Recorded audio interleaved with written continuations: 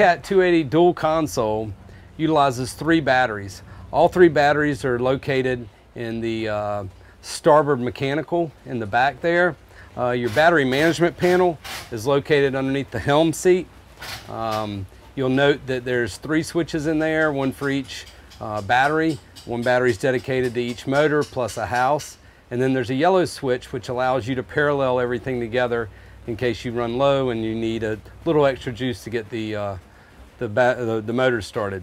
Also located in the battery management panel are your main breakers. So in case you happen to have your house on, but for some reason you're not finding your USB plugs or something working, you always want to go check that main breaker there first to see if maybe you just tripped something and need to reset the breaker.